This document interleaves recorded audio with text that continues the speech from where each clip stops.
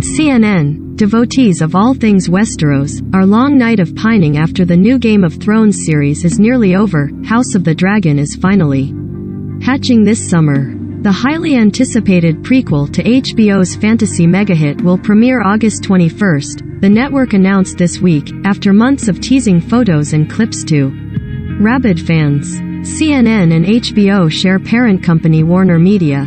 The prequel, set some 200 years before the events of the original series, follows House Targaryen, the blonde, dragon-riding clan from which Khaleesi herself, Daenerys Targaryen, descended. Thrones viewers will also remember the long line of Targaryens driven mad, resulting at one point in a civil war called the Dance of the Dragons.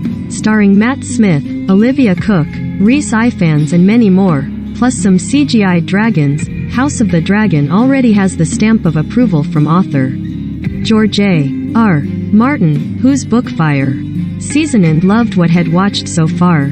Game of Thrones prequel official teaser is here.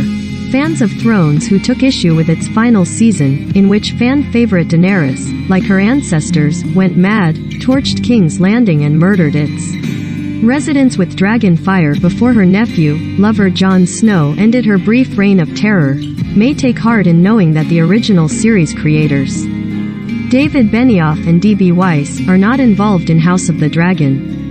Instead, Martin and filmmaker Ryan Condal are credited as the prequel's creators, and Miguel Sapochnik, who directed essential Thrones episodes like The Battle of the Bastards, is among its executive producers.